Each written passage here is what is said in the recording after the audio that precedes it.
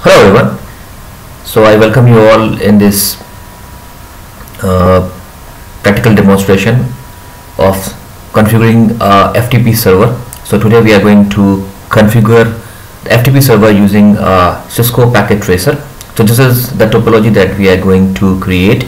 We are going to have two PC connected via switch, and then we are using a router to connect to the server.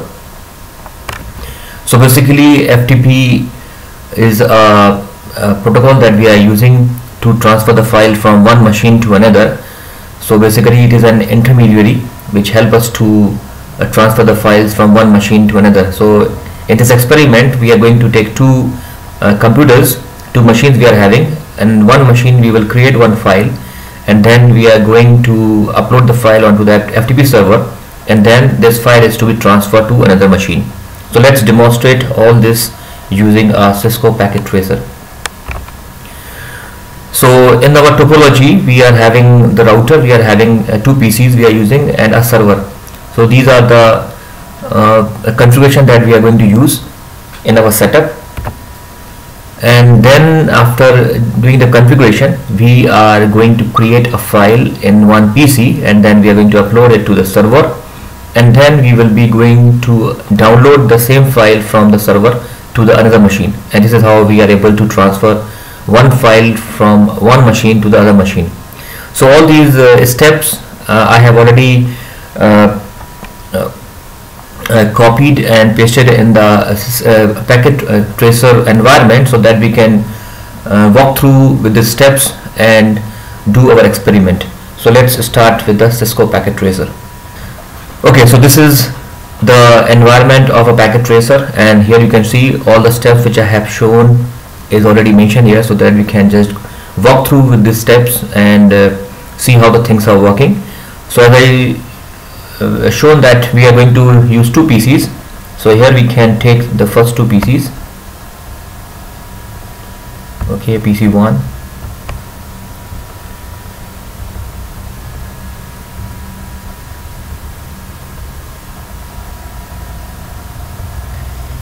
and then also we'll take other component which is required to represent our topology for this experiment. Then we will take one server,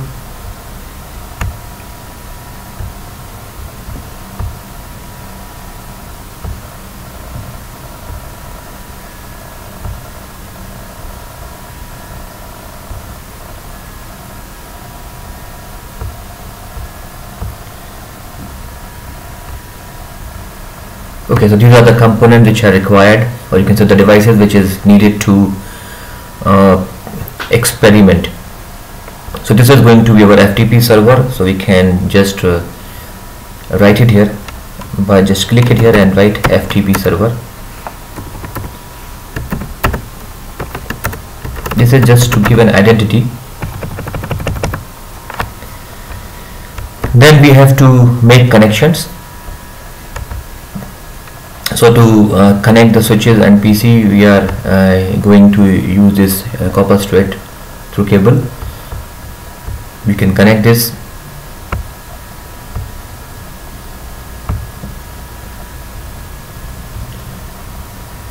So you can see that how the connection to be made using which of the ports.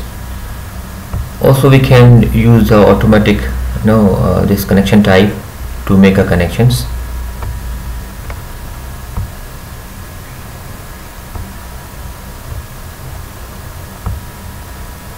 Okay, so this is how we have initial topology we have designed. Now we have to make a connection. So we start with the configuration. So let us configure the router first. So now this router is having two ports. One port is going to connect with the server, and the other port is going to connect with this network which is having two PCs. So you have to keep in mind that this port must be a part of this network, and this port must be having the IP that represent to this network. So here you can see it is using FA00 which connects to this server. So let us do the configuration. So click on it and go to config, and here you can see, so here we have fast Ethernet 0 and fast Ethernet 1/0. So we will go here and port status is on, and here we will give this IP 10.10.10.1, and it will take automatically, it will take the subnet mask, which is a mask for class A. That's it. And then we go to the second port which connects to our PC, so make it on and then give the IP.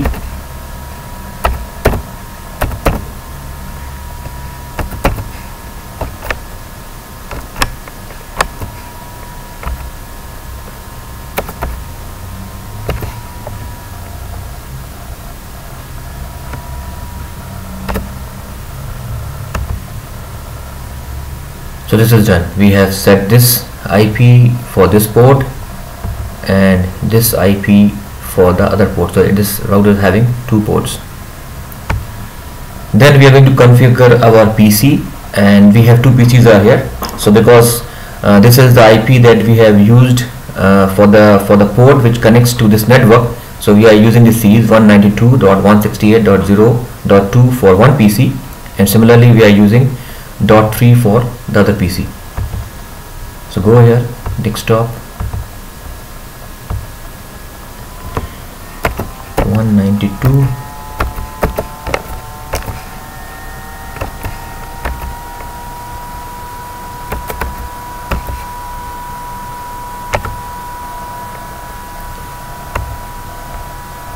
So here in this network, what we are doing, we want to connect to this router so that it can take us to the server. So we will keep the default IP as the IP which has given to this port. So we have given 192.168.0.1 the IP to this port. So we'll keep this IP as a default IP that can take all the requests to this port number. Okay, so we'll write the default gateway here.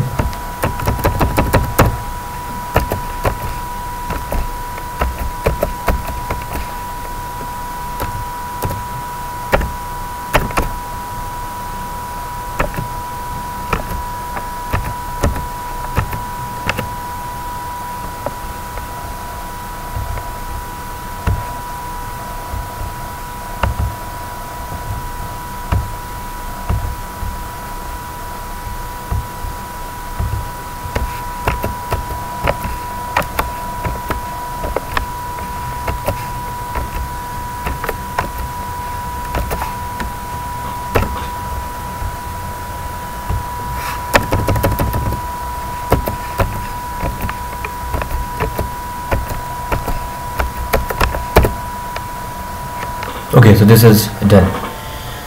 Now we have to configure our server. We'll go here,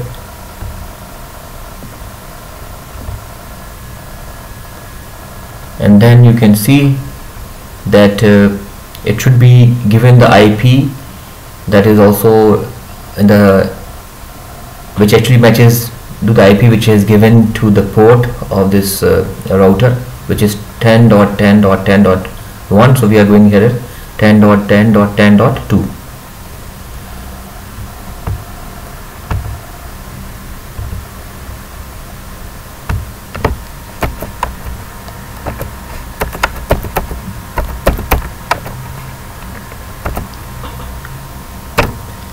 Similarly, we keep the default gateway as IP of this port, which is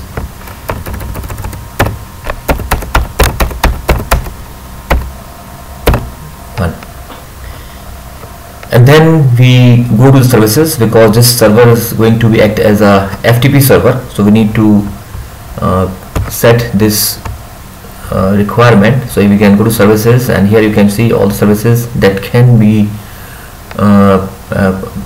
available for any server. So we are interested in FTP. So go to the FTP, and it's already on here, and then we have to give the credential. Let's say user1 and test1 is a user password.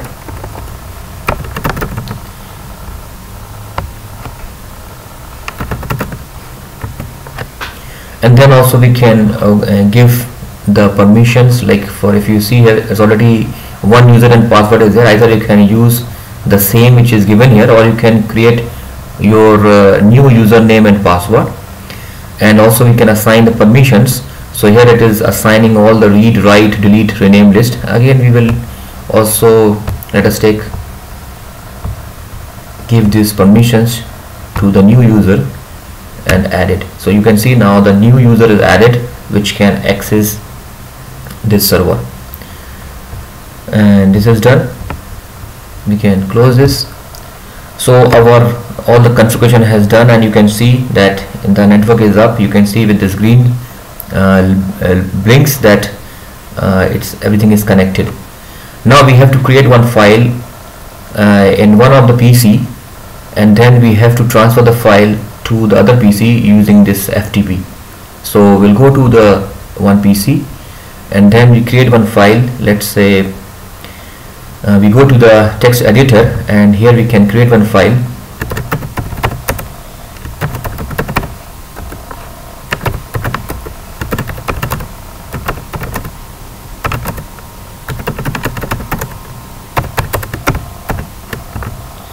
Then we will save this.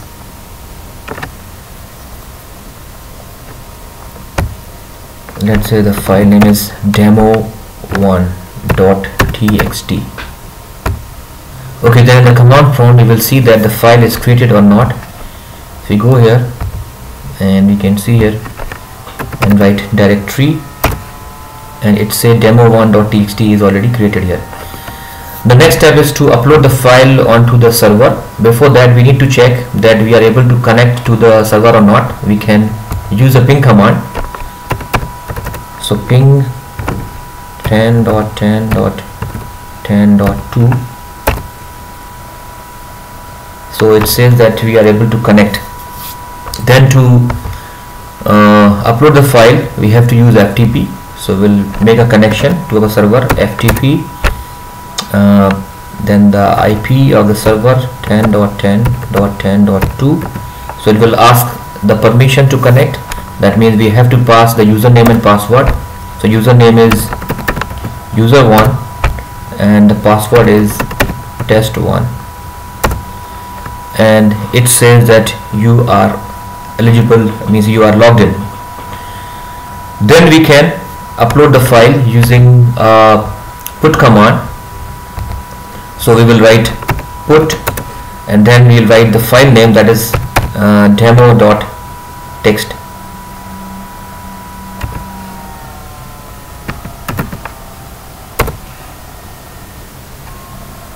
So demo.txt is not existing here. Let's see what is the file name.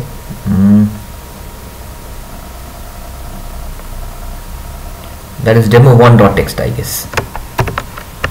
Put demo1.txt, and it says that it is writing the file onto the server, and the file has been transferred successfully. So we can see the directory as well, that the file has transferred or not. You can write here directory dir command and look for the file, and you can see that the demo1.txt is now visible here. That means we have successfully able to transfer the file onto our server. Now we have to download the same file from the server to this PC. So what is required? First we need to check that this PC is able to connect to the server or not. So we will go here, go to the command prompt, and then check the connection, right at ping 10.10.10.2, and it says that we have connected. Then we will make a connection, write FTP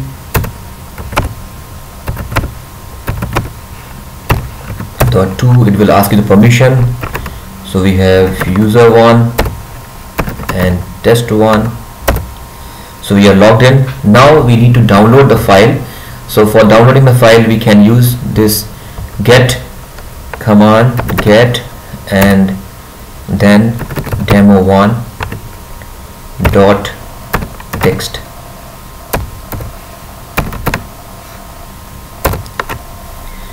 So you can see here that it is showing that file is getting transferred, and it has now transferred to the PC.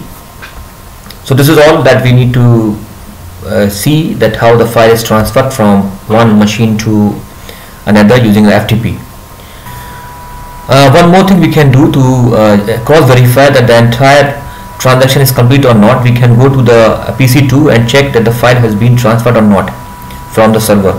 So we go to PC2 and then we can go to the command prompt, and then you can write here, check the directory. You can write the directory command and see what are the files available here, and you can see that demo1.txt is now visible here. That means we are able to transfer the file from PC1 to PC2. So this is all for this session. Thank you very much.